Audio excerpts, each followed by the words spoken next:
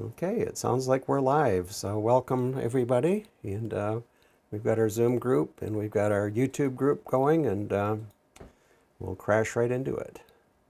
So anybody have any questions to start off with? Then we'll go ahead and switch to the presentation and see what we're up against for tonight. So this is going to be the second half of Chapter 8, which is about 40 pool questions in all. And we're going to be touching a lot of really interesting subjects. That doesn't mean, well, that means that they're going to, from the 40, they're going to pull 1 or 2 or 3 or 4 questions from this chapter. Yeah, for sure. All right, so we talked about teletype last week, and I had a couple of images that I grabbed from a ham fest. There's a German ham. I didn't get his call sign, but I first saw him at the Waynesville, North Carolina Ham Fest. He had all of this stuff set up and running. And first off, if you ever see any of this equipment in person, it won't look this clean. They've completely restored the stuff. Usually you put oil and grease on it, and these things are kind of a mess. So they're really gorgeous, but there's several flavors of teletype here. And then this one here is an actual terminal teletype machine. And I've captured a little bit of audio for it, so let me go ahead and run that, let you listen. Yeah. My first love. What is that?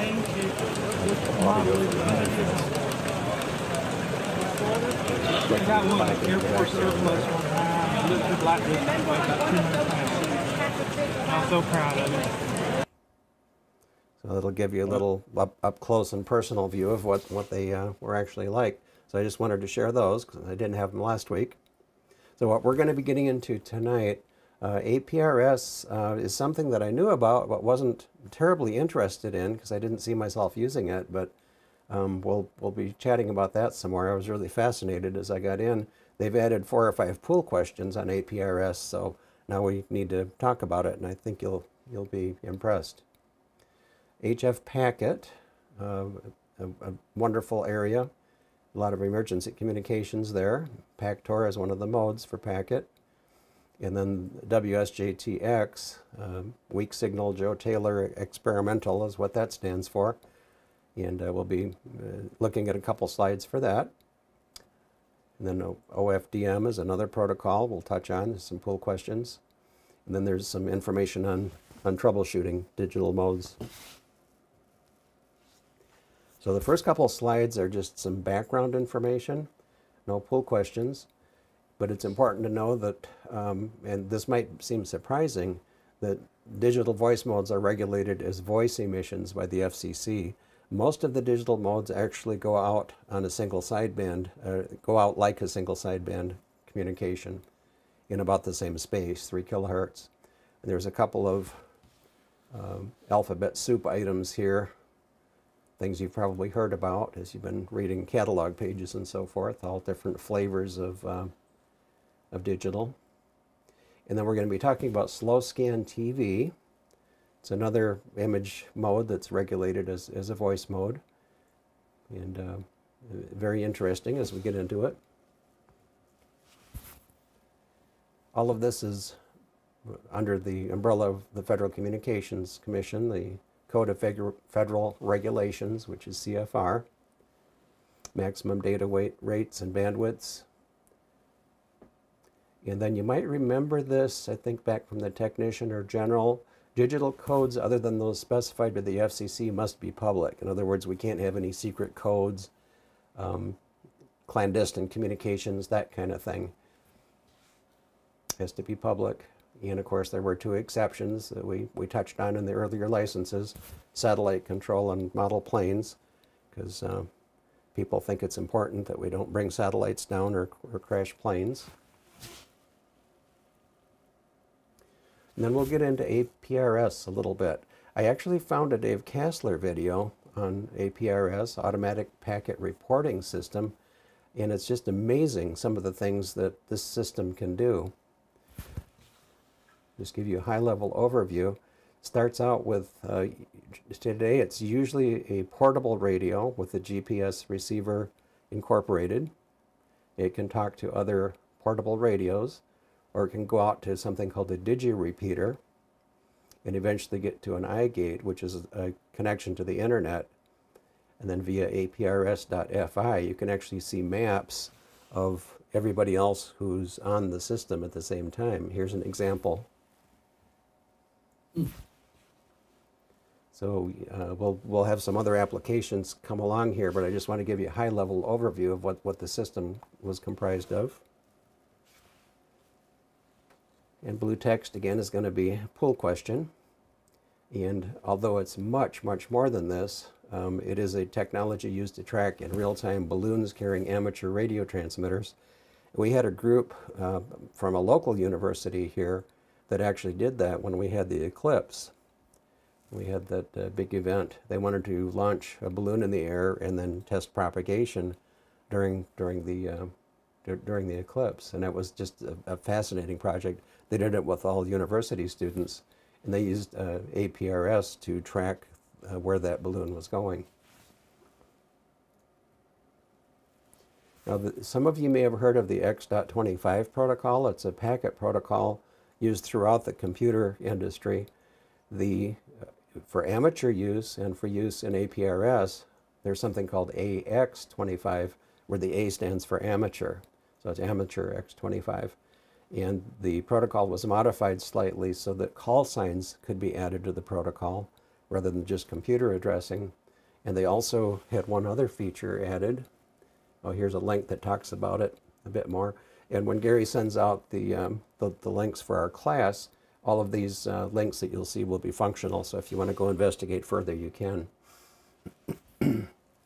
And there's a pull question, and I think this is exactly how it's worded. The type of packet frame used to transmit APRS beacon data is unnumbered information.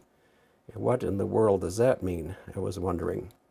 So in looking at the standard X.25 protocol, I could see that they used a numbering system so that packets, which a lot of times a series of packets can be sent to convey a message from one end to the other of a communications channel.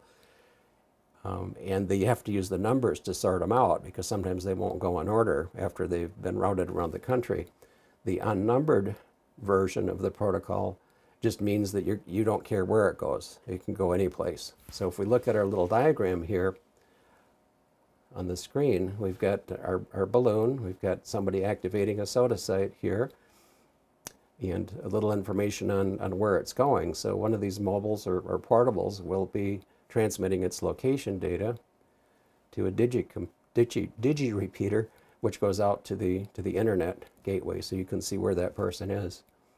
You're not really expecting an answer back. You're just wanting to broadcast your information, which is why they can use unnumbered information. It greatly simplifies collisions and so forth. So these are all things that are going to show up in pool questions. I'll give you a chance to look at those.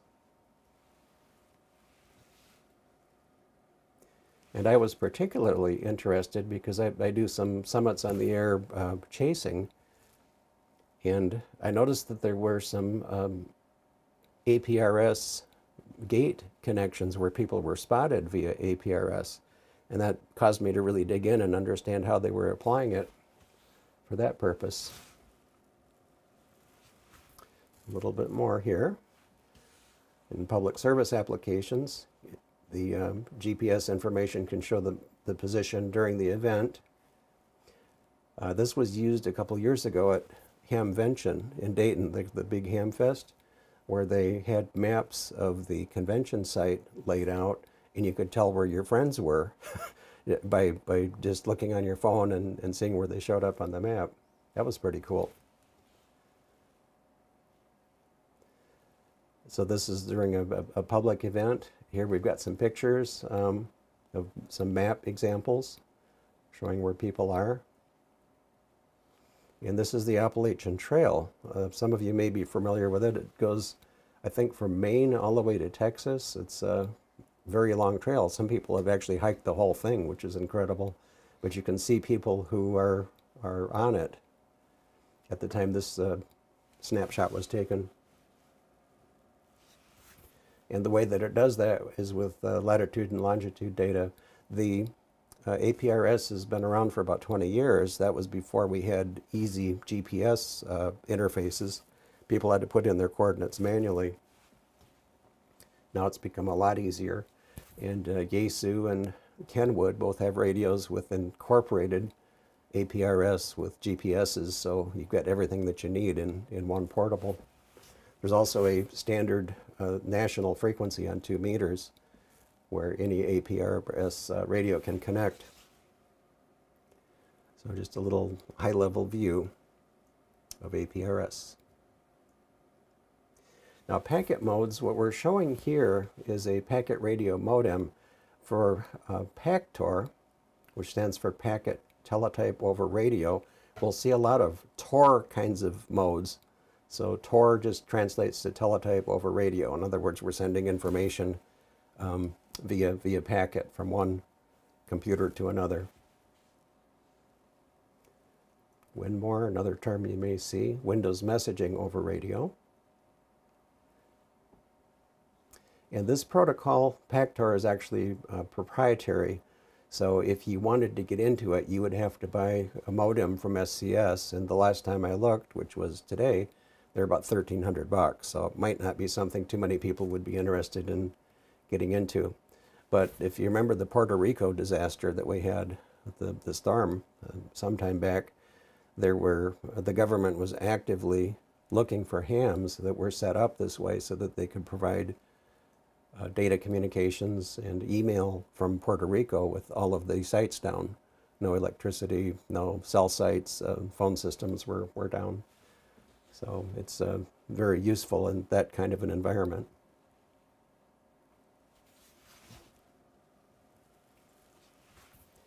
And there's several exam pool references. These are just mini facts, so I tried to put them all in one place for the purpose of being able to test at 100%. 300 baud is the most common data rate used for HF packet communications. In fact, 300 baud is the legal limit in terms of speed for anything below 10 meters. And therefore, I guess on HF, it would have to be the most common. This is one that Kastler commented on a little bit. The pull question asks about fastest throughput under clear communications conditions. And Dave Kastler made the comment that conditions are never clear and there's always fading. So in reality, this doesn't necessarily work very well, but you need to know this for getting that pull question right. PACTOR can be used to transfer binary files on HF. That would be like video files, emails, that sort of thing.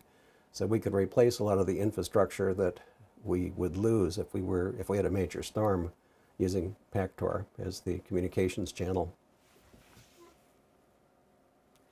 And then there's one other thing that they'll ask, and that's keyboard to keyboard operation. Because PACTOR will translate, or it'll transfer files worth of information, it's not really a keyboard to keyboard mode. If we are using RTTY ready, when you type an A at your station, it shows up as an A at the station that you're talking to.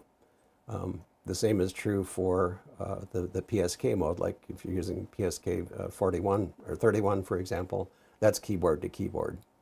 But PACTOR is entire messages.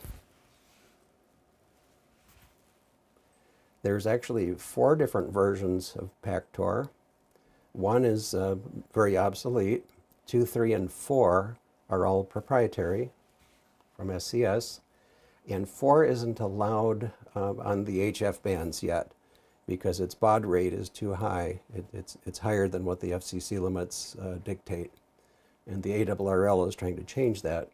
But for the purposes of anything you'd see in ham radio, it's probably going to be PACTOR 2 or 3. This is kind of all background information here. Performs well under weak signal and high noise conditions, which sometimes can be debatable if you've got a lot of fading going on. Supports binary data transfers. We've talked about that. It uses ARQ error correction. It's actually a hybrid of that and another kind of error correction that we'll be talking about. automatic repeat request, just to seed the concept here, ARQ, error correction. The concept there is if the message doesn't get through, it'll ask that the message be resent. And that's all done between the modems. They're smart enough to do that. Requires an expensive proprietary modem. And just like the good old days when we hooked up modems to our computers to talk to messaging systems like Yahoo and so forth, they'll negotiate between the modems to pick a data rate that will be supported on both ends. So it'll try to communicate as quickly as possible, and it'll scale back until it gets a solid channel. So that's the idea here. And it'll achieve a fairly high bits per second rate. And of course, on HF, we're limited at 300 baud, but you can get 5,000 bits per second at 300 baud with the efficient use of the protocol, which this provides. Some notes. These are kind of troubleshooting notes, things to be aware of as you're getting into digital. Digital is very severely affected by distortion. And the big one is do not overdrive the transmitter. And I'll have some images in a minute of what that looks like if a transmitter is overdriven. And I think we might have talked about ALC in a previous class. ALC stands for automatic level control. And a single sideband transmitter, the way that it protects itself from being overdriven, if you put too much audio into a sideband transmitter, it will eventually stop increasing power and cut back the audio level so that you can't burn out the final amplifiers in the transceiver. Of course, it even becomes more severe if you've got a high power amplifier. The high power amplifiers will provide that feedback too. It says, oh no, you're driving me too hard, I'm going to turn down the audio. Well, that causes the audio to be nonlinear and creates distortion, which adversely affects the digital modes. So recommended that you don't use any speech processing, no compression. And you can check your signal by transmitting into a dummy load or calling a friend saying, I'm going to be testing this, tell me if I've got clean signals. And if they've got a spectrum display and a waterfall, they can look at what you're sending and tell you if it's clean or not. So these are just all things to be aware of in a practical sense. All right, now possible reasons for an unsuccessful contact. Again, we're talking digital modes. Your transmit frequency is incorrect. What that means is you're decoding somebody, but you can't return to them. So that this is a possibility. The protocols have to be exactly the same on both ends, or you're not going to be communicating. And it's possible that a station you can't hear is using the frequency. Because of skip, they might be interfering with the person you're talking to, but you can't hear them at all. So sometimes you just have to try different approaches. Then finally, you can be on the wrong sideband. We'll be mentioning this a little bit later, but using FT8 and those kinds of modes, those all transmit on upper sideband. RTTY typically transmits on lower sideband. And I did an experiment today. I tuned to in one of the FT8 frequencies, and it was just loaded. It was on 40 meters. It was just packed with signals. And that was upper sideband. Then I switched my radio to lower sideband and heard absolutely nothing except for one RTTY station. So it's really effective. If you're on the wrong sideband and somebody's communicating on the opposite one, you're not going to hear them. And that gets a little confusing because different digital modes use different standards for sidebands. We'll mention some of those. Now the first thing I did here, I found a couple of pictures on the internet and put on the word eek. These are horrible. This is a signal that you can see is splattering off both sides, probably interfering with somebody next to them. This signal should be about this wide, and you can see all of this stuff hanging off the sides here. So This is probably a case of severe audio distortion and what it looks like on the air. And here's where you can ask a friend to look at your signal, or you can use another transceiver and look yourself. Common cause for audio frequency shift keying signals, that's where we're putting tones into the mic input of a transceiver and transmitting them out on the air, audio frequency shift keying. Common cause of overmodulation is excessive transmit audio levels, and this is what they'd probably look like. Now, intermodulation distortion, a lot of the software that runs these modes actually has an indicator that will measure intermod distortion, so that'd be something worth looking at. But intermodulation distortion, or IMD, is a parameter that evaluates the distortion of the signal caused by excessive audio. It's something you can check out. And then there's kind of an oddball question here for an idling PSK signal. Remember, we can have audio frequency shift keying or phase shift keying that will pretty much generate the same result if the levels are set right. But the way the pool question is worded, it says for an idling PSK signal, and then they give a maximum level of minus 30, which happens to be the smallest value in the answers. We'll see that. So these are things that you will see again. And then we'll get into our friend Joe Taylor. He's an absolutely fascinating guy. This is a link to their site where all of this stuff is available. These are things you may have heard about, protocols or modes. We've got FT4, FT8. JT65 was one of the earlier modes that came out, I think, over 10 years ago. It's been around a long time. You've probably heard of Whisper. An echo is a mode for sending a signal to the moon and then seeing how well you can hear yourself when it bounces back. Dave, are most of those upper sideband? Yes. Okay, so it's just the RIDI that's lower sideband. Yep, exactly. So the modes that you'll probably actually use are FT4 and FT8, and some of these other ones are more for specialty applications. These were designed for moon bounce, but JT65, when it came out, became very popular on the HF bands. FT8 and FT4 are the ones that are most popular today, with FT8 being the clear winner. FT4 is just a faster version of FT8, really designed for contesting. And there's even a mode designed for meteor scatter.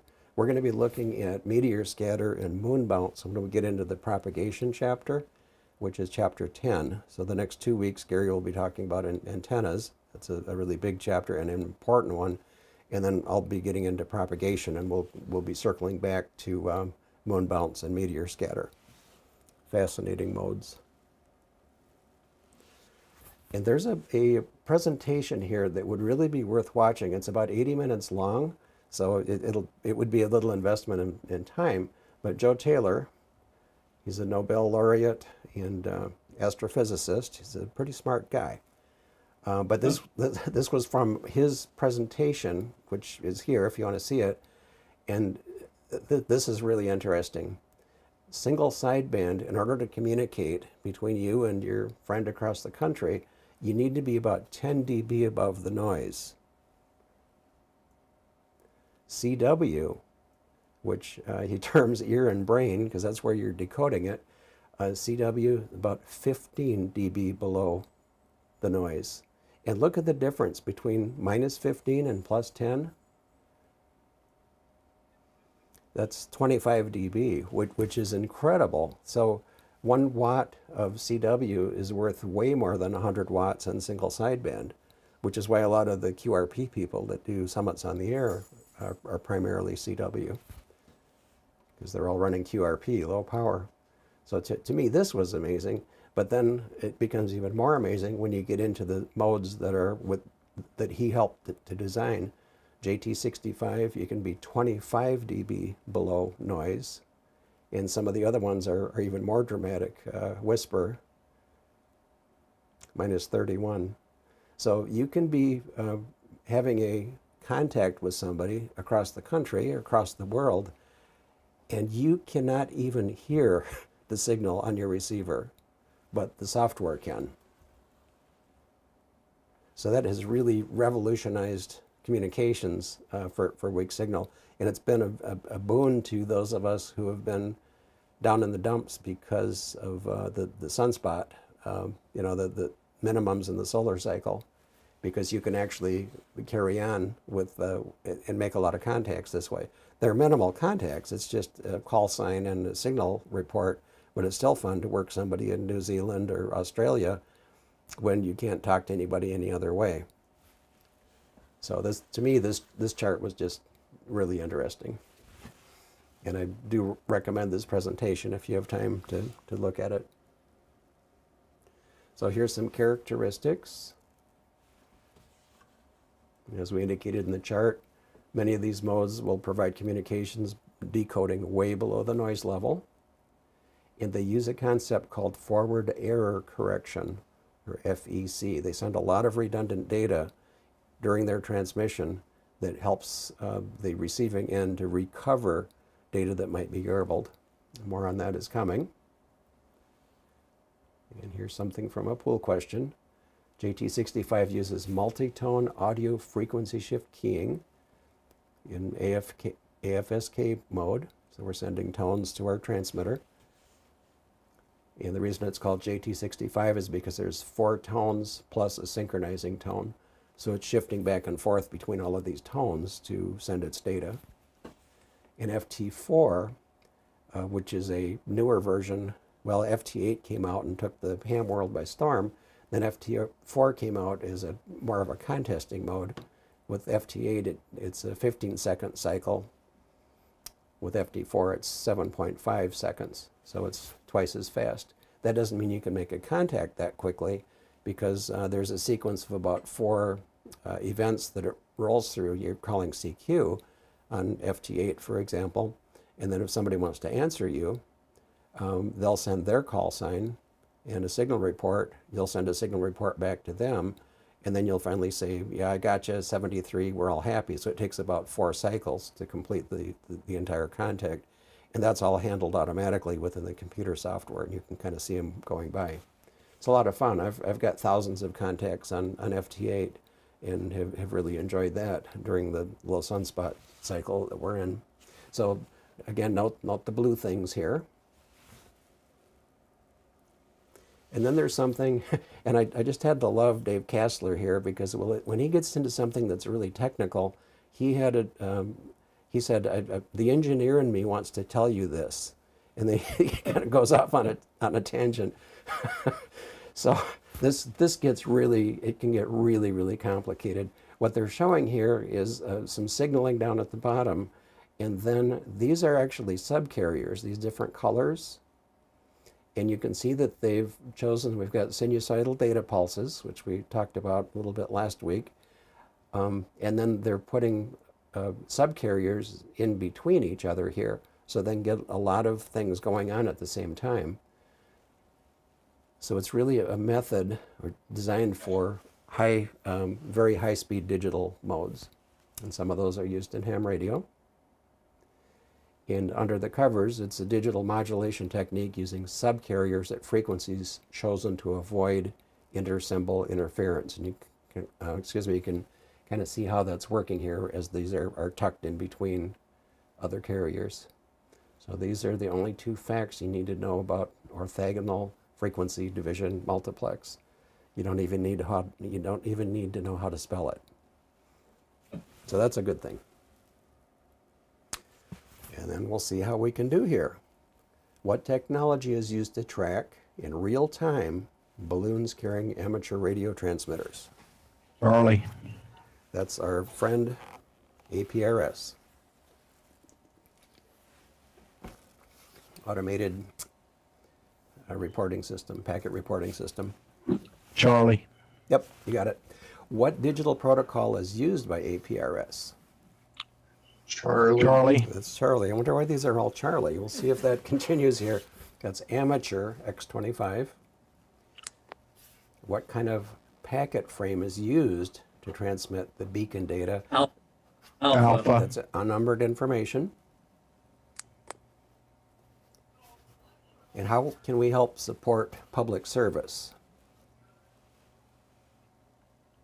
Charlie. I'm guessing it's C. I'm guessing it's C.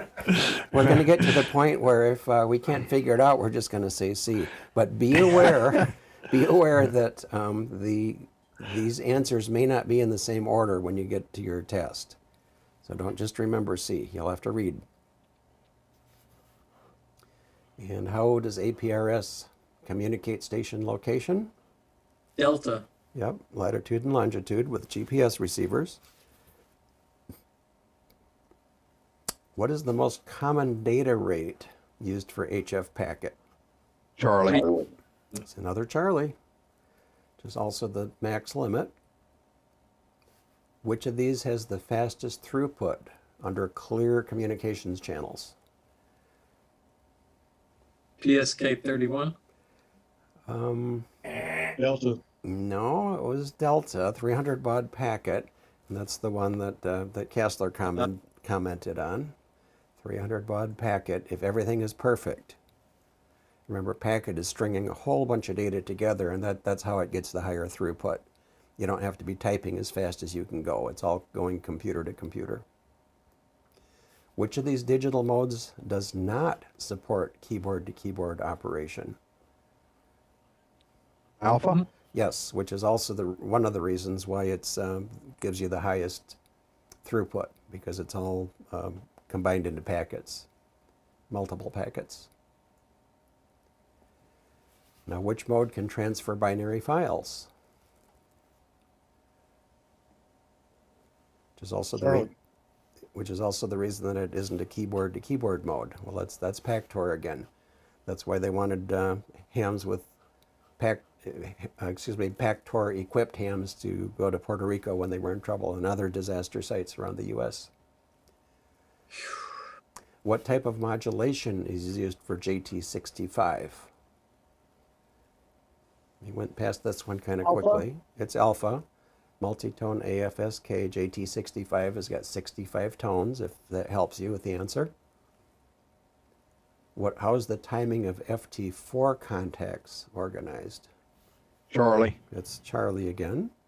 FT8 is 15 seconds. FT4 is half of that. And our friend orthogonal frequency division multiplexing. What kind of communications? Alpha. Yes. High-speed digital. And how does it work, I guess, is the way you could interpret the question. Alpha.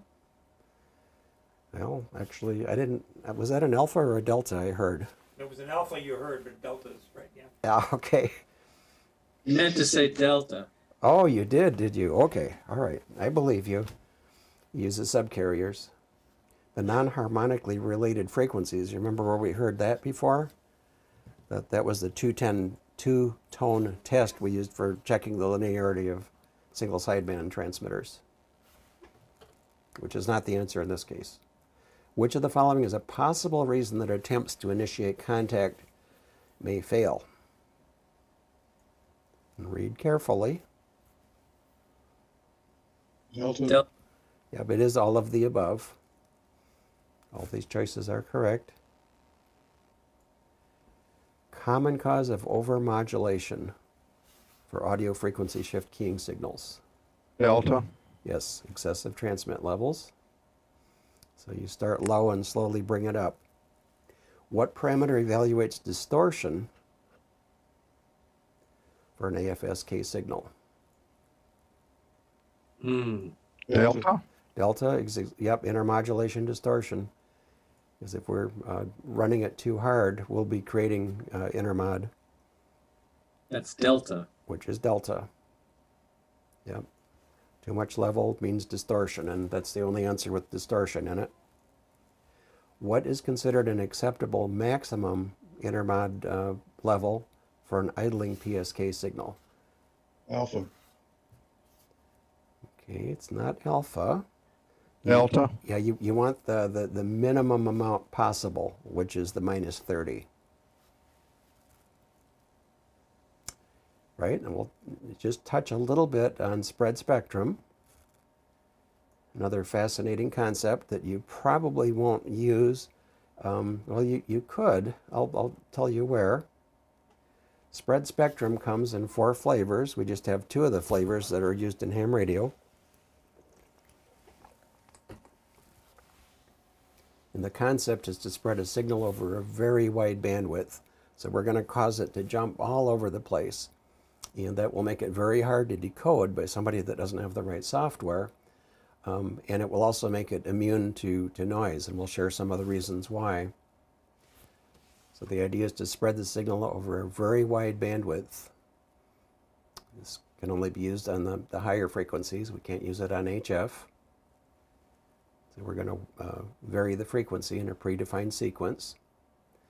And because we're diluting the signal across many frequencies, it makes it sound like noise to a conventional receiver. And it could be below the noise floor. So it's very possible people wouldn't even be able to hear that signal if they were listening on a conventional receiver. It's resistant to interference because signals not using the secret code, the spread spectrum algorithm, are suppressed in the receiver because they don't match on both ends. I'm going to switch to a bigger picture of this. So here's the noise level. And this might be a CW or a sideband signal, sticking way up above the noise level. The spread spectrum signal, though, because its energy is spread out over a much broader range, can actually be running below the noise level.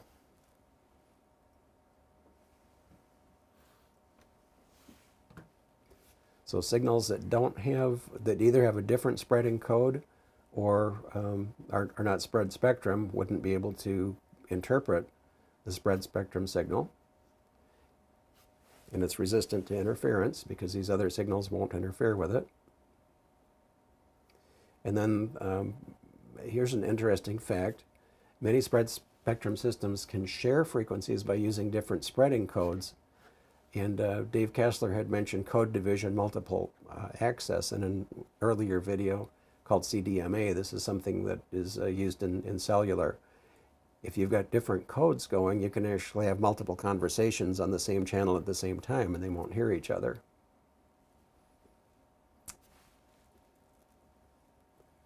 The picture we saw.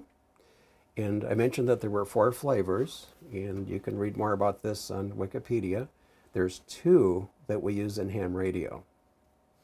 There's frequency hopping and direct sequence. So it's frequency hopping, spread spectrum, direct sequence, spread spectrum. This is the easiest one to understand. Frequency hopping is what we're doing is we're jumping all over the place, going from one frequency to another frequency to another frequency very rapidly. Nobody'd ever be able to figure out any part of the communication unless they had a receiver equipped and it knew the code. So the frequency of the transmitted signal has changed very rapidly according to a pseudo-random sequence also used by the receiving station. It's not random at all because they both have to know it, but it would appear random to anybody trying to figure it out. And Kessler had a real nice diagram of how that worked, how they take a 1 and a 0, chop it up into multiple chips, and then they can compare all of those and average them to determine if it's a 1 or a 0. So that's some background there if you want to go a little deeper. And then direct sequence uses a high-speed binary bit stream to shift the phase of the RF carrier. Here we're actually changing the frequency, here we're changing the phase. So if you can remember what the frequency hopping concept is, that will help decode this question because this one is not frequency hopping.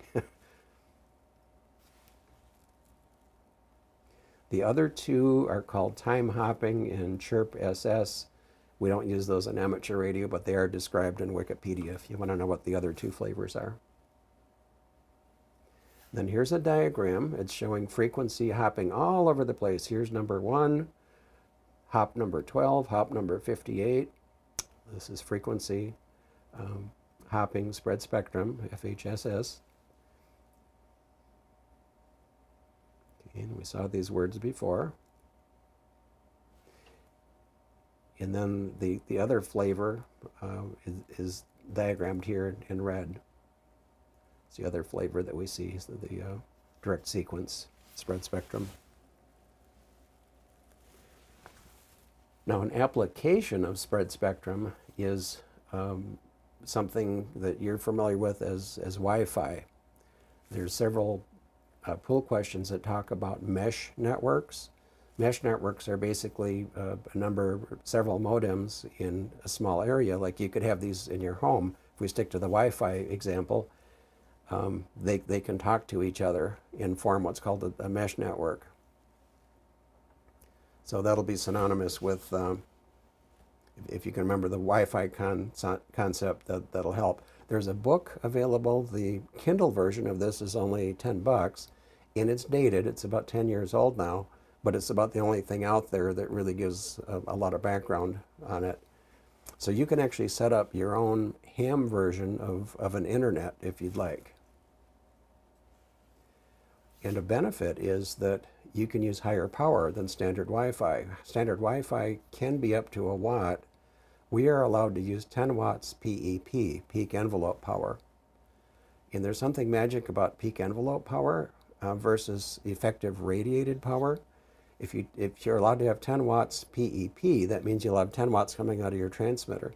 If you put that into a 10 dB gain antenna, that 10 watts gets multiplied times 10. So you could cover an entire city with your own Wi-Fi network if you wanted to, as a ham. Isn't that amazing? And for emergency communications, you could set up an alternate Wi-Fi that covers a fairly large area. This is something you can do as a ham.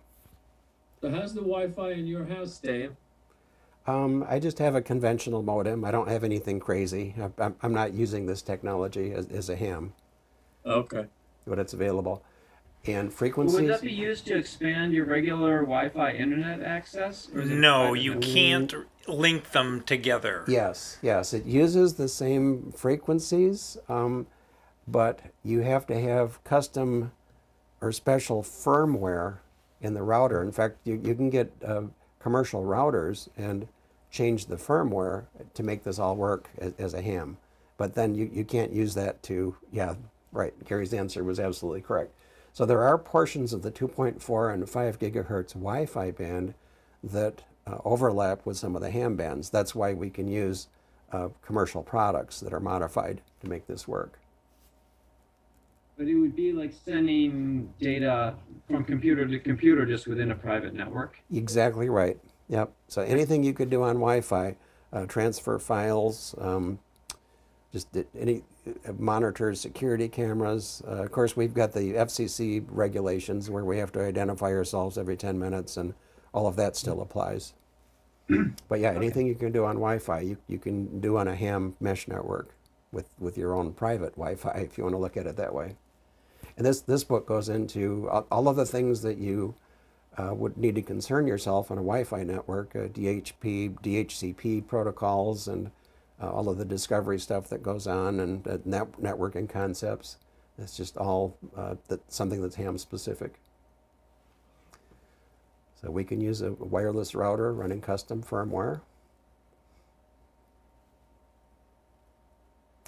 And individual nodes from a mesh network, or form a mesh network by using discovery and link establishment protocols. This isn't the same as the automatic link establishment concept that we talked about before. These are link establishment within the Wi-Fi world. So kind of make yourself a mental snapshot of the blue text here.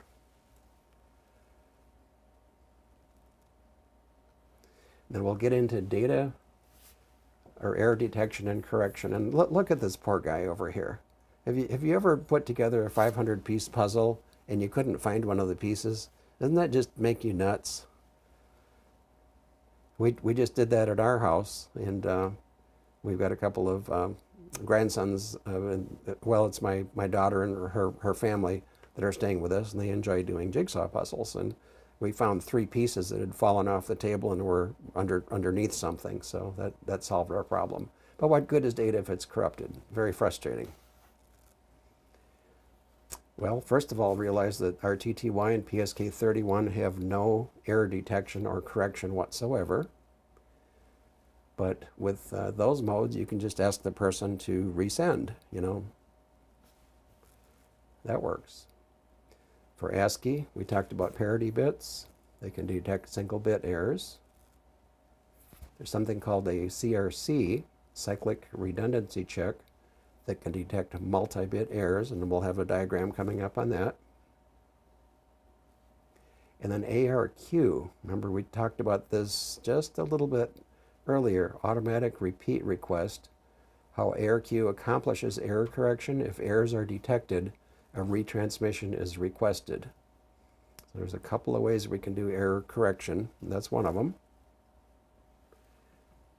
ARQ, we can see where the letters come from, automatic repeat request. And if a packet comes through correctly, some modes will send an ACK, which is an acknowledgement. Or if they don't receive it correctly, they'll send a NAC, which is not acknowledged. That's all part of the automatic repeat request framework. So, how do we get this piece back in the puzzle? It's the thing we're going to consider next. Well, first of all, forward error correction. It's possible to add additional data or really redundant data with the original packet to help correct errors. So if you sense that there's an error, there may be enough information in the packet to fix that. The FT modes, FT8, JT65 use extensive forward error correction to get their signals through. It's implemented by transmitting extra data or redundant data that may be used to detect and correct transmission errors. And there's many kinds of codes. Reed-Solomon is the one that's used by FT8 and JT65.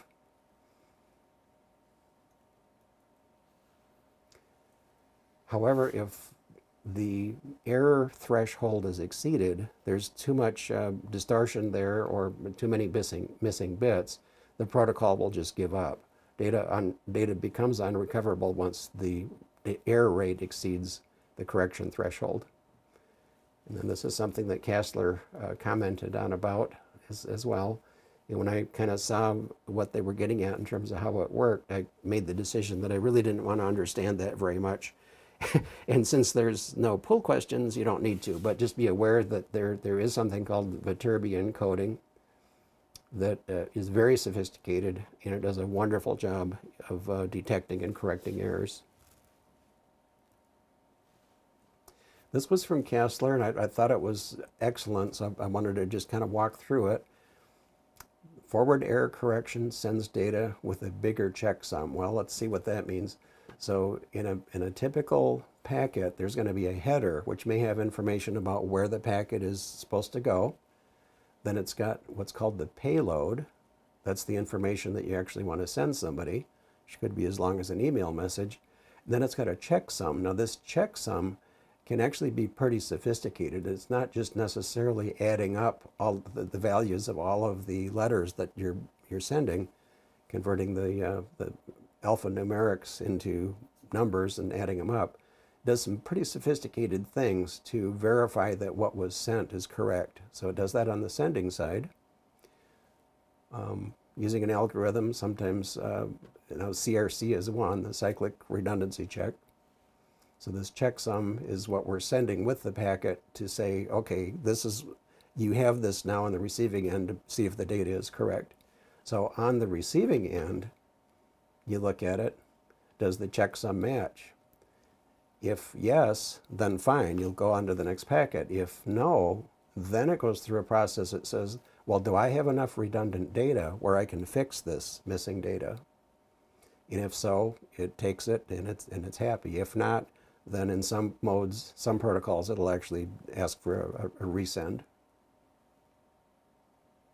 So it doesn't go through that complicated process of trying to rebuild it unless the checksum is wrong. Now the automatic repeat request, that has a simpler check, same thing, header, this is the message payload, and a check, and if it's correct, then it'll just go on and decode the next one. If it's not correct, then it will flat out ask for a resend. So that's the automatic repeat request. So we kind of had two here. We had the forward error correction method, and we had the automatic repeat request method. And into some questions. Why are received spread spectrum signals resistant to interference?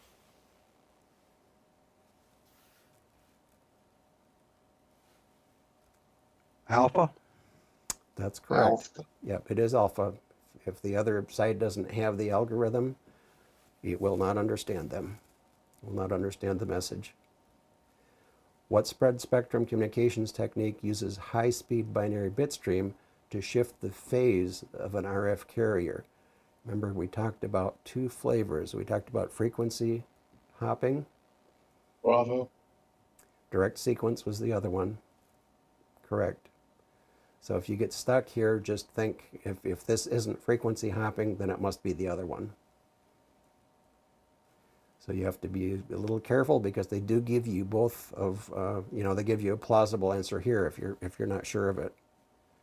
But because there wasn't any frequency hopping in the question, you know it can't be that, it's got to be this.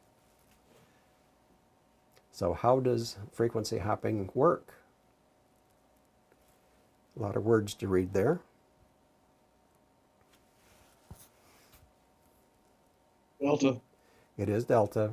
Had to make you read all the way to the bottom, didn't I? The frequency of the transmitted signal has changed very rapidly according to a pseudo-random sequence. Which of the following frequencies are sometimes used for amateur radio mesh networks?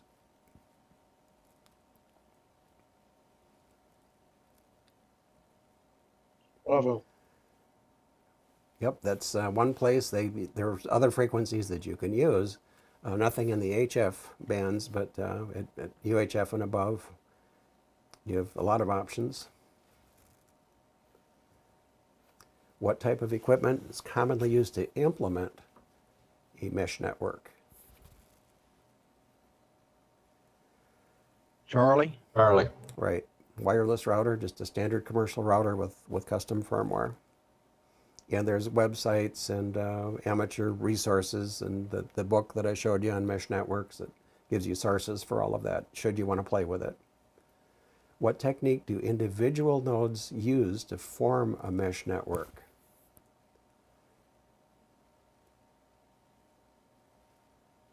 Charlie.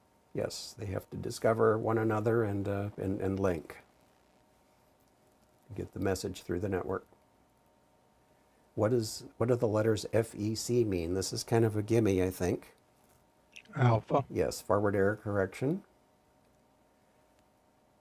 Now, how do we implement forward error correction? How does it work?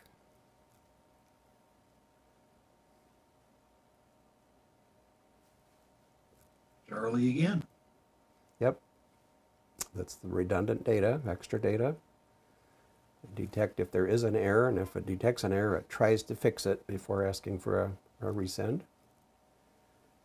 How does ARQ work? Delta. Delta, exactly.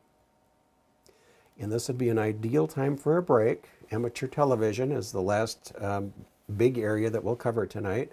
And there's several flavors. There's what's called fast scan TV, ATV. ATV is sometimes called ancient TV. And we'll talk about the reasons for that, because the standards go back to the 40s and 50s. And then we'll touch a little bit on, I think we just have a couple comments on digital TV, but the lion's share of this section will be on analog television. Then we'll be talking about slow scan TV, which is something that you might actually want to try using sometime. So we'll go ahead and take a break at this time and come back in 5 minutes. Go do something fun. Not that this wasn't.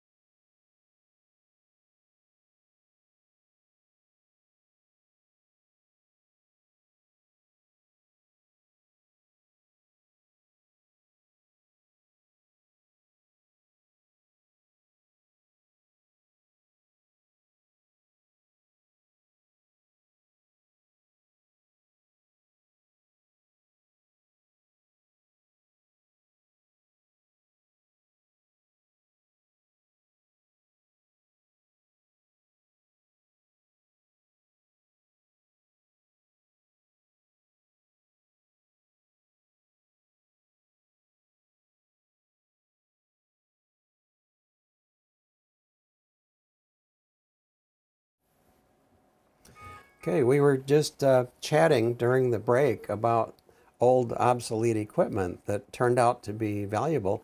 And some people can't believe that you can actually sell some of this stuff and there's a demand for it. What we're going to be talking about next with amateur TV, because the standards go back to the 40s and 50s, you can actually use some of this older TV equipment for amateur TV. I'll tell you something up front though, if you want to play around with the fast scan amateur TV, which is the older technology, you better make sure that you've got people in your area that are also doing it or you won't have anybody to talk to. So in the major metro areas, there might be some amateur TV activity going on. I think there's some in St. Louis. There's a group over there that does a bunch of that, probably Chicago. So if you wanted to get into that, just make sure that it's supported by a local club. Plus, you'll need a mentor probably to help get into it. So with that, let's go ahead and give us a look here. Fast Scan TV is the first thing we'll be talking about. And this started out with the National Television System Committee in 1941, NTSC. So when people talk about NTSC video, they're talking about the analog standards that we're going to be discussing here over the next 20 or 30 minutes. It's old technology, but it still works. It's what all black and white TV was prior to 1953, and then in 1953 color was added. And before we had the digital standards and HDMI and all of that, this was the only TV that was available to us. So most of you probably were using these technologies in your younger years without even being aware of it. There was a standard added in 53 called NTSC RS-170, which was a technical standard for adding color TV, which was really cool at the time. Now, because the amateur fast scan TV is using this technology, old TV sets can still be used, and there might be a demand for some of that stuff if you haven't gotten rid of it all already. So amateur television fast scan, as used in the current exam pool, uses these NTSC standards. So we'll be going through it. There's quite a few pool questions. That's why we're looking at some of this older stuff. But digital amateur TV is really our future, and there's an excellent website here that you can access if you wanted to investigate that. So this is what we need for a fast scan system. Need a TV camera of some sort, a microphone, a transmitter, and this can only happen at 70 centimeters and above, 440 megahertz, because the signals are very wide. It's like 6 megahertz wide. Wow. Optional power amplifier, gain antenna, and one of our good old-fashioned TV sets here.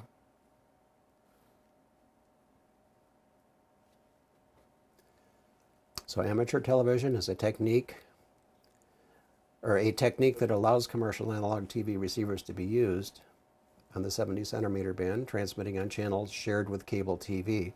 Because a lot of these old TV sets would operate on cable, that's why we can use them, because some of the amateur frequencies overlap. Talk about how we get the video signal. Kessler's comment was that it's really ingenious how they came up with all of this stuff, and I'd have to agree. What we're actually doing is scanning. This is an electron beam that's scanning, and it's going across the screen left to right, and then there's a blanking signal that turns off the beam, snaps back over to the left, and it goes on down.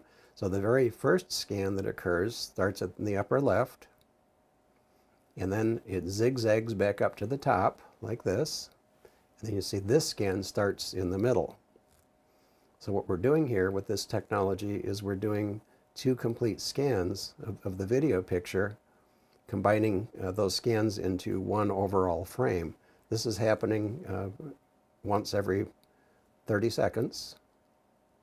30th of or a second. 30th of a second, right? So we're completing one scan, or completing those 2 scans in a 30th of a second. Got my math tangled up there. Gary was actually involved in commercial broadcast, so he's going to be jumping in here from time to time, which I appreciate.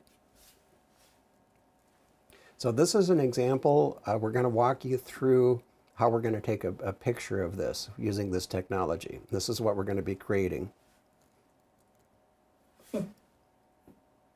So we're going to start out by scanning one line, and here's an example of a line that we're going to be scanning. Notice that we've got a white level and a black level.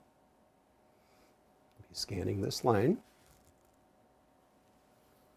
And notice that this is kind of light colored here, so between white and black, and we're considering it in black and white, we haven't really added color yet, but notice that this is lighter, so we're going to be somewhere between the white and black levels. This part of the scan, notice that there's some highlights in it, so the signal is going to be jumping up and down. This one's fairly dark, so we're going to have more of the black component, or the darker component, grayscale. Here we're going from dark to light. You see the signal jump up, and so forth and so on all the way across. So what we've just managed to do is convert this light signal into a waveform, an analog waveform. Well, that seems fairly useless at this point. But we're going to do it over and over again. We're going to move down the image and capture them in sequence. So we're going to do 262.5 scans for each field, 525 for each frame. That's the odds and the evens. So here's the odds, 1, 3, 5, etc. So we got half the picture. Now we're going to do it again. We're going to start all over again, and we're going to get the evens. If we've got all of the odds and all of the evens, we have now captured the complete image.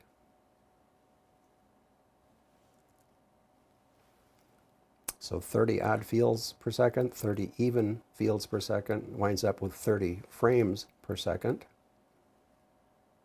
And we've got a complete picture. Okay, continuing the discussion. NTSC is the technology we're talking about.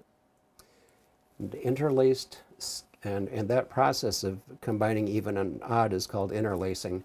So interlaced scanning pattern is generated by scanning odd on one field and even in the next. Here's a sample of the sawtooth wave that's driving the electron beam.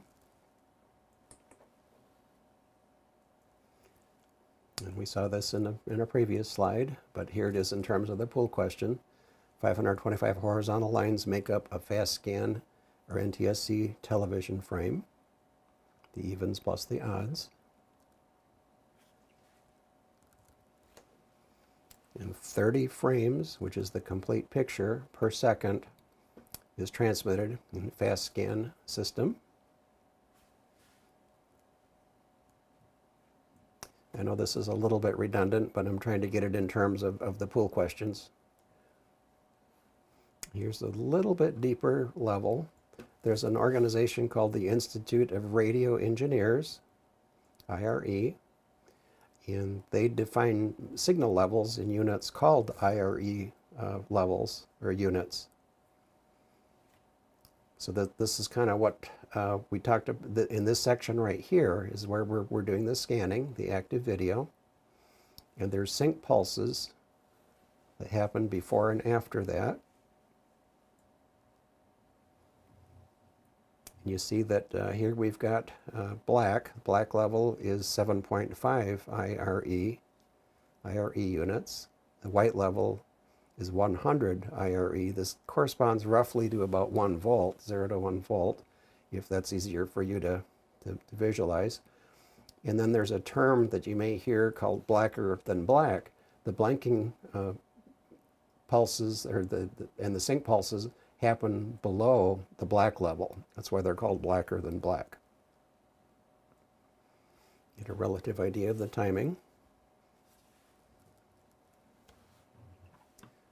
And here's a few more definitions. We already saw that the field rate was 60 times per second. The frame rate, horizontal lines. We haven't talked about the sound subcarrier, but what good would a movie be if you could only see the picture and couldn't hear the sound? And the total channel bandwidth is 6 megahertz, which is really, really wide. Dave, how does this play into the old vertical hold button or dial on a TV? Well, Does that have anything to do with the interlacing? not really the interlacing, but the vertical hold will make sure that the TV is synced so that the rate of the complete frames matches what the TV is synced to.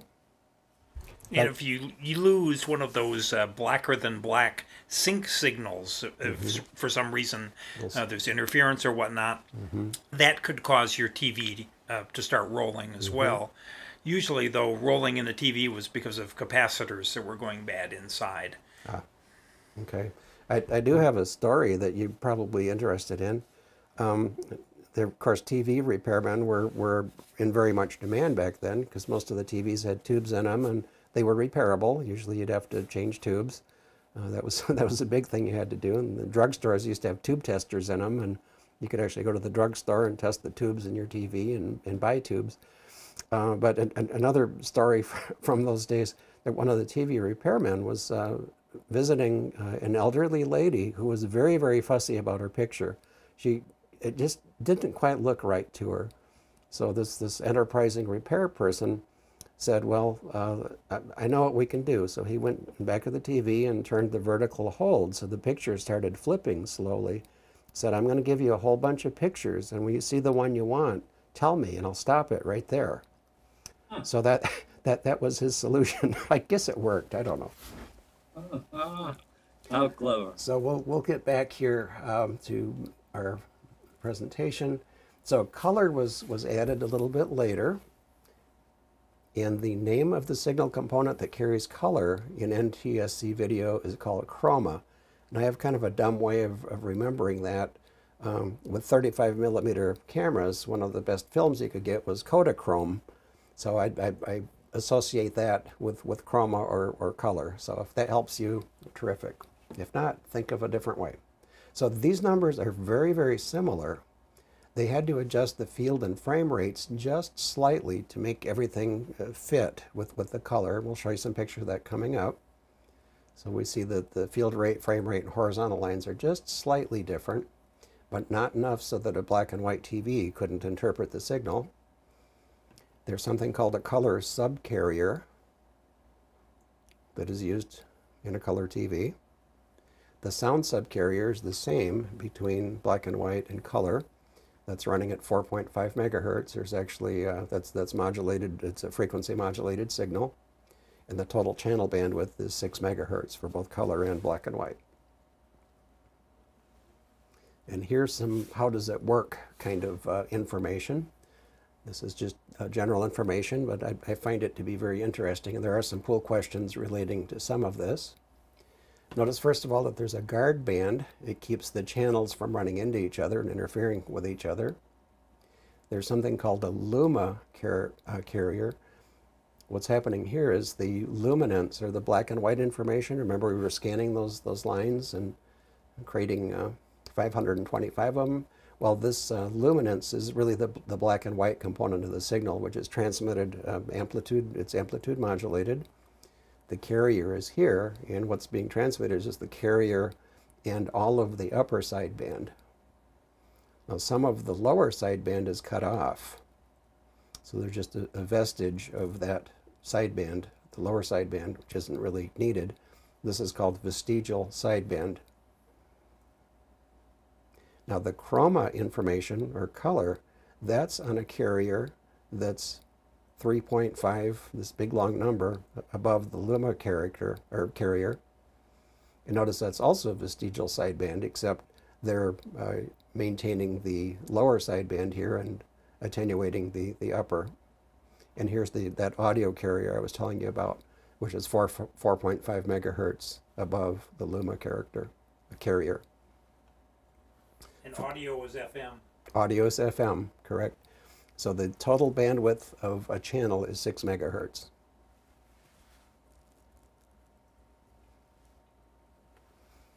Here's a little bit more on how the signal would look, and technicians would hook their oscilloscope up and examine the video and help troubleshoot issues that showed up there. In the case of color, well, let's look at this sync pulse here. We've got a sync pulse and another sync pulse, and then some terminology. The very small portion before the sync pulse was referred to as the front porch. The little part behind the sync pulse is a back porch, and then there's what's called a chroma burst that's happening at this 3.57 megahertz rate, and that helps to synchronize the chroma carrier, keep it where it belongs. And then I learned something from Gary, I think last time we talked this, NTSC, that actually stands for something. Never twice the same color. Yeah, so there was a little instability there. The human eye tends to notice changes in intensity quicker than they do in terms of color errors. But this was frustrating to the broadcast engineers because it was very difficult to get it to be repeatable. But it worked fabulously. If you ever watch color TV before digital, I mean, it can be pretty respectable. And Dave, while you have this waveform up, I just thought I'd make a comment that when the actual AM transmitter, the TV transmitter, is used, Picture carrier. this waveform on the top is actually transmitted upside down. Yes. The sync pulses are the highest output power from the transmitter, and white level is the lowest output power from the transmitter, because they wanted the sync pulses to get maximum power so that your TV set would remain locked. Yes, so you don't want your the vertical hold or the horizontal, going all over the place. So they'd maximize the power into these sync pulses by inverting the waveform, which is easy to bring back on the other side. So here's all of the relationships that are taking place there. We covered the concept of vestigial sideband, and here it is in terms of the pool questions. Vestigial sideband is amplitude modulation in which one complete sideband and a portion of the other are transmitted. We see a picture of that down here. This is the video carrier. Complete upper sideband, but the lower one is filtered out, which matches the words here. So the use of vestigial sideband with analog fast scan TV, why did they want to do that? Well, it reduces the bandwidth because they've cut off a big part of it here, and it allows for simple video detector circuitry. You might remember for an AM signal, all you need to detect it is really a diode. So that's a fairly simple method of recovering the information, which is what makes this true. Reduced bandwidth, simple video detector circuitry made this method attractive. It became part of the standard. And this was what Gary was alluding to here, needing a stable picture even with very weak analog signals. They invert the waveform so the signal pulses, the sync pulses are the strongest being transmitted. We invert the signal for transmission. And with color, they're using some of the lines for other purposes. And in our case, we can only use this at 6 megahertz, or UHF and above, because of the wide signal. It's actually the 70 centimeter 440 megahertz band or above. And while you have this slide up, I'll just comment on current HD TV.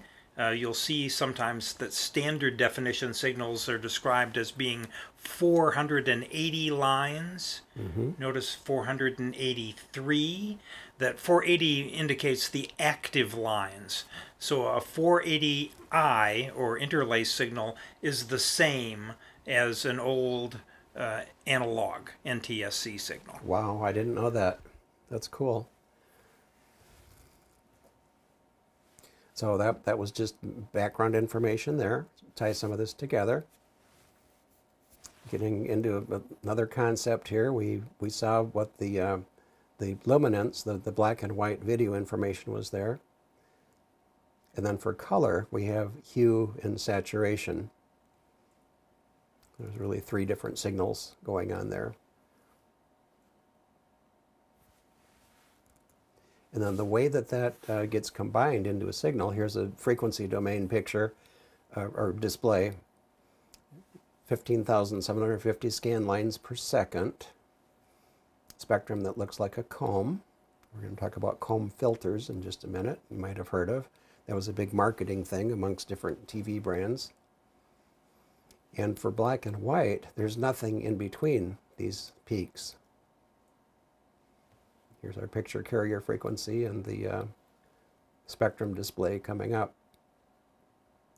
So what in the world could we use all of these empty spaces for? I'm sure you're wondering that. Well, that's where we can put the color information. So the saturation and hue, we saw that the gray was the black and white information. Then we can interleave the color information, and if we have it synced up properly, everything will be happy. The idea of a comb filter was to keep these out of each other's hair. No pun intended. Gary liked that one. Yeah. So, yeah, it combed the information out so that you could separate these. So just another picture of how this is working, conceptual idea. Slotting the color. We're gonna need someone to do a drum roll for you, Dave. Yeah, Everyone's- so that one just came to me. It's unbelievable. Yeah, I agree. So it's kind of important that you be able to hear. We were talking about needing audio before. So with NTSC, we're using a subcarrier 4.5 megahertz above the video carrier for audio. And we can do the same thing with amateur TV, but it's actually a little bit more common to use a separate VHF or UHF audio link.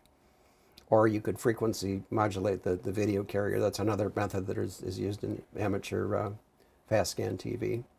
So these are just some of the methods that can be used to get audio so that we can hear. So here's just a repeat of the overall system: TV camera, transceiver, amplifier antenna, and a TV set. And we'll see how we do on the questions. What technique allows commercial analog TV receivers to be used for fast scan TV operations on the 70 centimeter band? Relates to Alpha. something Alpha. that, right? Yeah, yeah. So don't throw away those old TVs if you ever want to do this. I suspect most of you won't, though. How many times per second is a new frame transmitted? Now, Alpha. yeah, it's the complete picture. How many horizontal lines make up a fast scan frame? Charlie. 525. Not all of which get used, but that's the right answer. How is an interlaced scanning pattern generated in a fast scan television system? An interlaced scanning pattern. Delta. Delta. Right, you do the odds and then the evens. Some interesting ways to get trapped here if you're not clear on that. What is the name of the signal component that carries color information in NTSC video? Data. Bravo. Chroma. Which of the following describes the use of vestigial sideband in analog fast scan TV?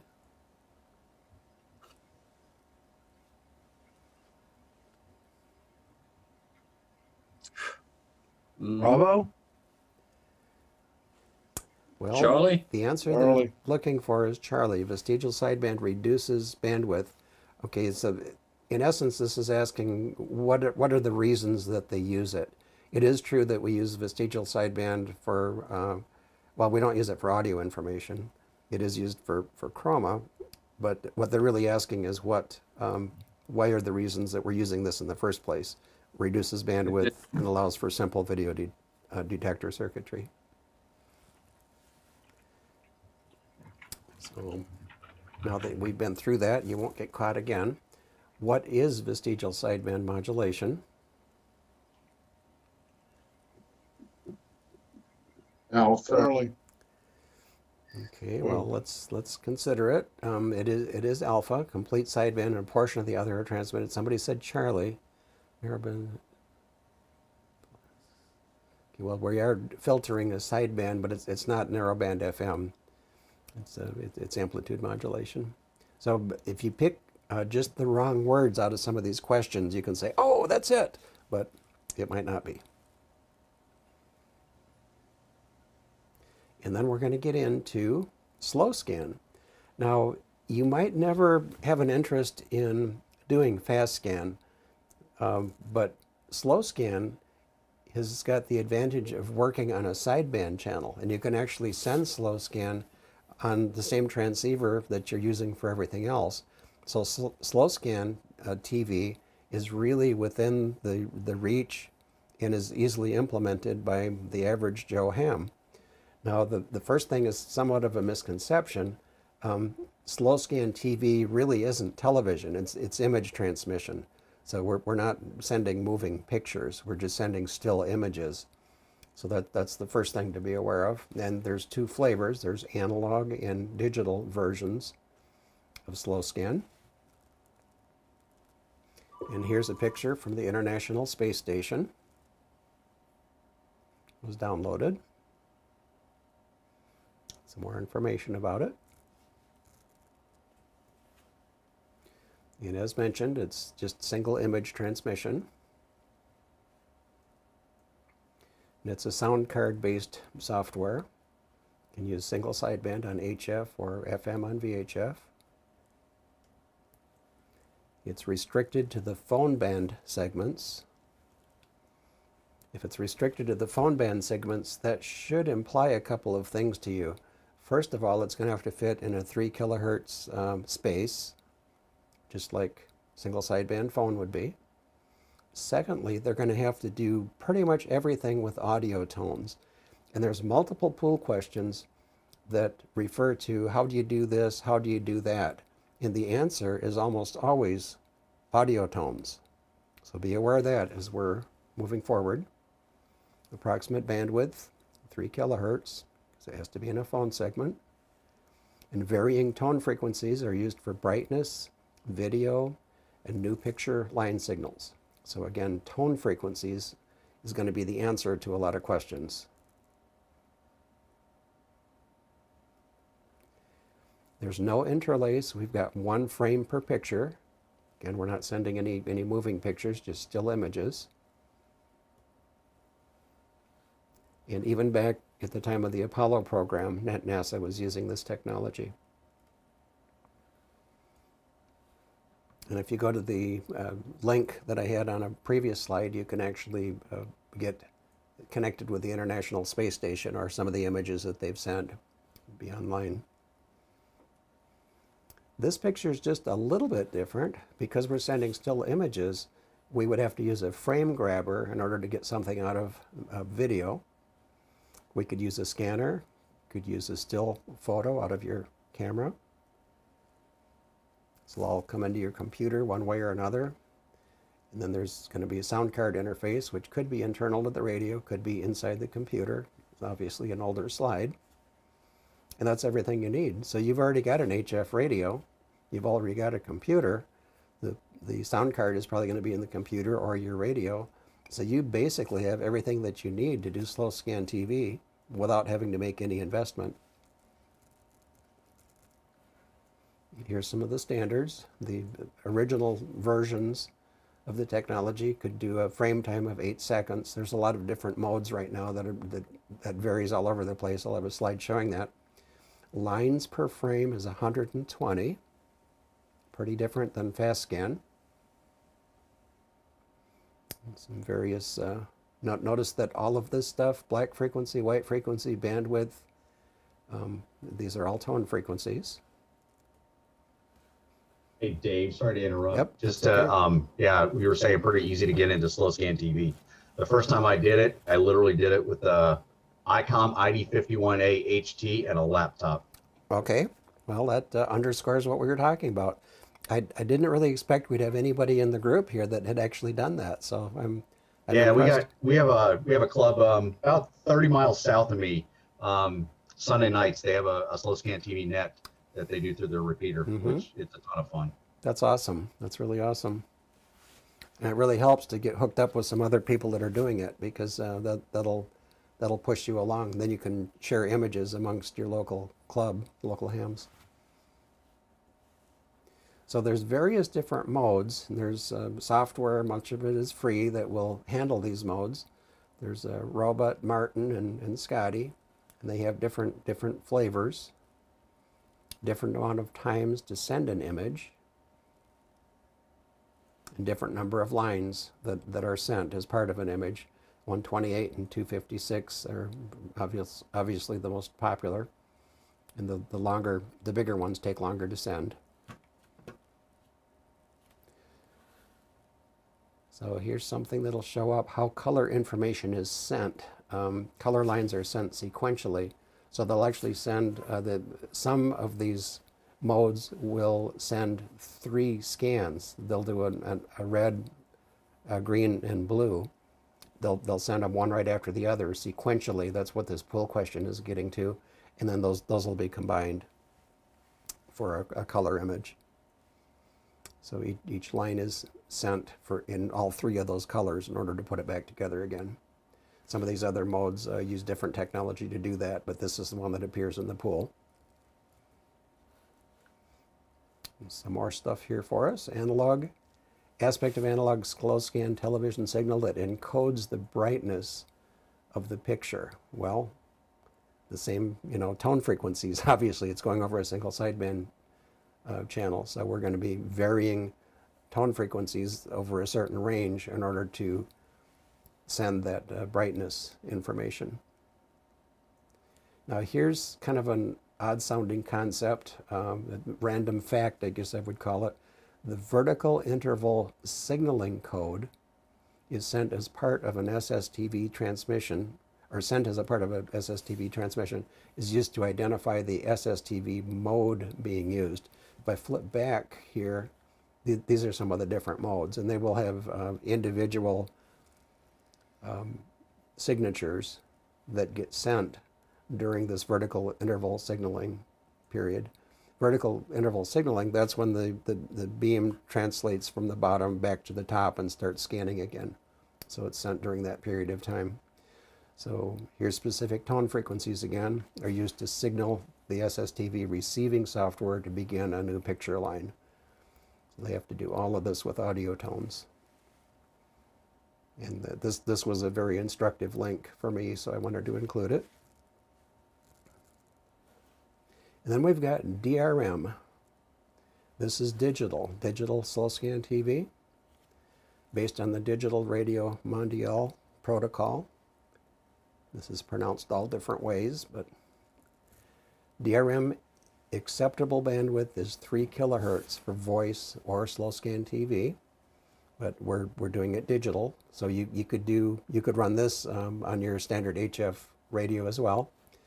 And no other hardware is needed beyond a receiver with single sideband and a computer to decode DRM on a PC. Now, DRM is a broadcast format, and I think they were doing this in Europe. Is that correct, Gary? Well, it was supposed to be the savior for international broadcasting. Okay. As many of you know, I worked for the Voice of America for about 20 years, and DRM allowed you to retrofit old shortwave transmitters to transmit a digital signal. And some broadcasters were doing it. BBC, Deutsche Welle, VOA did some limited tests. India has actually adopted a lot of DRM. The big thing was, though, that, okay, we have the international broadcasters transmitting these DRM signals on voice bandwidths. The problem was there were no receivers. And it was a chicken and egg situation. The receiver manufacturers weren't going to build receivers until there were a lot of transmissions, and the broadcasters weren't going to give you a lot of transmissions until there were receivers. So it never happened. Okay. Well, the good thing that came out of that was the protocols are very usable for hams. So that it's an interesting background and history of how we got there, but this is something that's available.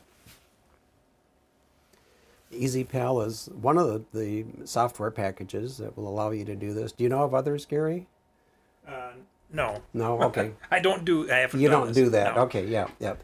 But there's a website here where you can download EasyPal and get a lot more information. You can find anything. Google is your friend, so if you're interested in doing this, and there's tons of YouTube videos on this as well.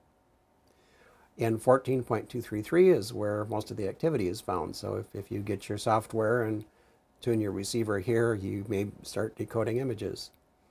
And there's actually an organization and a website. There's a couple of links that I've added here. So if you want to look into that, you certainly may. So notice we do have a couple of pool questions here. Now, things to be aware of when you're operating slow scan TV, you're running at 100% duty cycle, so the transmitter's going flat out.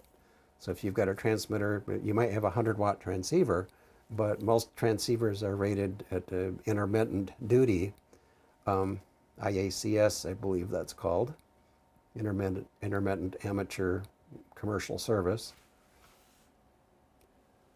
So if they can't handle 100% duty cycle, you'll need to turn the power down a little bit, prevent overheating.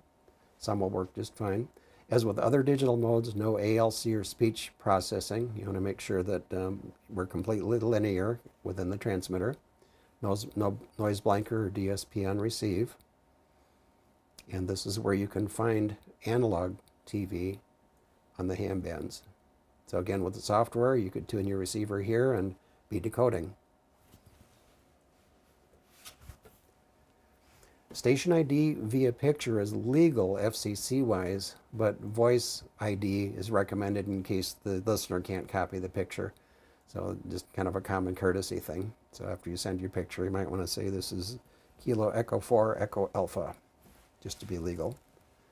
You would be anyway, even if you sent it that way, but this way everybody would know who you are. Dave, do most transceivers have the ability, if you're hooked to a computer, to also pick up the mic and talk? Oh, definitely. Yep. Yep. You might have to change a setting in your software, but you just switch from the digital software back to standard single sideband and go from there. I see. Okay. Yep. So what special operating frequency restrictions are imposed on slow scan TV?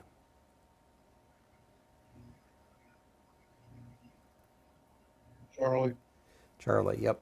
They're treated as a phone transmission, therefore restricted to the phone band segments. How is color information sent in analog slow scan TV?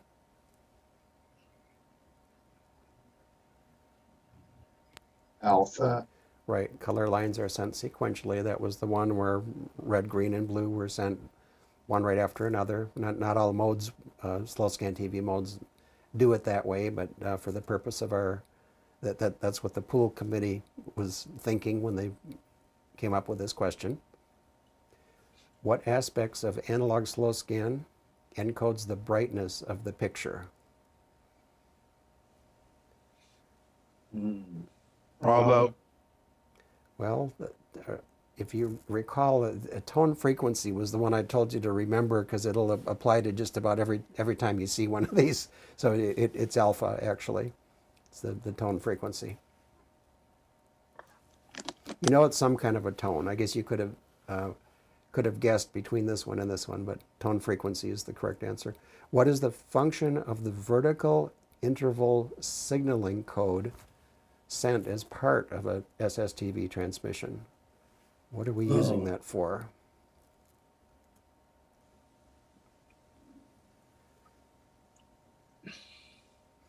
Remember Robot and Scotty and all of those? Well, it's to identify the mode being, and when we say the mode being used, it's the slow scan TV mode, because there are several technologies. So you have to, this is, when you're using one of those software packages, it's sending this code so that somebody on the other end can figure out what it is you're doing. And then with luck, the software, if it supports all those modes, would recognize it and do your image display. Huh. That one's a little esoteric. Yeah. Or esoteric. What signals slow scan TV receiving software to begin a new picture? Remember my magic solution to all of these kind of questions. Alpha. Yep, tone frequencies. A specific tone frequency would be used to do that signaling. Which of the following is an acceptable bandwidth for DRM-based voice or slow scan TV transmissions? Alpha. Alpha. 3 kilohertz. Yep, regulated as a voice mode, 3 kilohertz. What hardware other than a receiver with SSB capability and a suitable computer is needed to decode SSTV? Delta. No other hardware is needed, so this is something that you can experiment with. And I'm really, really, really excited about the next slide, and I think you might be too. Look at that. We're done early. No. Yes. How did you do that? Well, that'll finish up chapter 8. And next week, we're going to start one of the most important chapters, I think, in all of the extra. Now, we were all worried about the math in chapter 4 because it was kind of hairy. But once you get through the pool questions, you probably won't use any of that again. But what we're going to talk about next week, antennas and feed lines, that's going to be the bread and butter for the rest of your ham career. So I'm really looking forward to Gary's presentation, and that's going to happen over 2 weeks. And then the last technical chapter is on propagation. That will also be very useful to you as you go forward as a ham. And I'll be teaching that. We'll be covering that in 1 week. So we've got, what, 4 more classes plus the review sessions if I have the schedule straight. So you're all doing really, really well and keeping up with us here. And we thank you for your participation. So that'll... Well, you're doing really, really well. Let's say the truth. Oh, all right. Well, I appreciate the feedback, certainly. I marvel. Any other Marvel. any other questions from the group? If not, we'll go ahead and close down, and you can use your extra 20 minutes for listening on the air if you care to. Thanks to everyone, and thanks to the folks in the chat. Yes. I was not able to get back to you on the chat tonight because I was switching tonight. I'm back over here, Yep. and so it was kind of keeping me busy. So next week, Dave will be on the chat, so you can bug him. Right. Yeah, I'll help you as best I can. Unless we don't have a video switcher, then I might have to learn that quick too. So we'll go from there. All right. Well, good night, everyone, and thanks Good for night. being Thank such you, a good gentlemen. group. Happy to Good night, guys. Very Thank you guys. 7-3, guys. Yep.